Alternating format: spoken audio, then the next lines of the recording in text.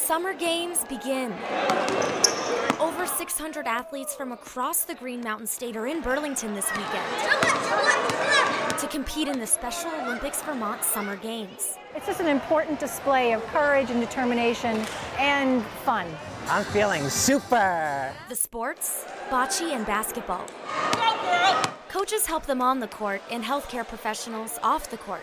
Everyone had the chance to get healthy athlete exams, free eye assessments and dental screenings. It's kind of helpful just to double check to see if they got like any cavities or anything that's going on, so I just went through it. The goal is to promote health in a comfortable environment and connect athletes with resources regardless of health insurance. If they do well dentally, that'll follow through for the rest of their lives.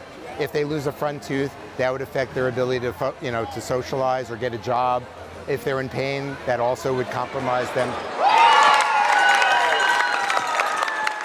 And whether it's playing in a game or cheering them on, everyone wins. Mostly it's just exciting to see people with intellectual disabilities competing and achieving and really overcoming oftentimes some stereotypes and some obstacles that may have prevented them from doing so in the past. To chill out with friends, coaches, and peers, and root each other on and be part of a really huge Special Olympic community. A community that continues to foster health, inclusion, and fun all across Vermont. In Burlington, Abby Isaacs, NBC5 News.